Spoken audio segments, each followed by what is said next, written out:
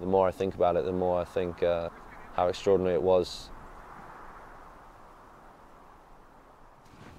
He did have to work a lot harder, because obviously to have his condition and play professional sport, that's phenomenal.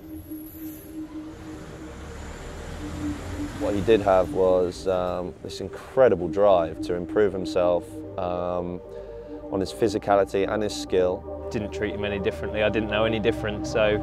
And he was one of those guys that was just always there. When I opened up in the morning, Lewis would be there training. When I closed up at night, I had to boot him out. But he still had this single-minded determination to want to be a professional cricketer. So I said, Lewis, if you want to do this, you're going to have to do this yourself and be persistent. My name is Lewis Hatchett, and this is my story.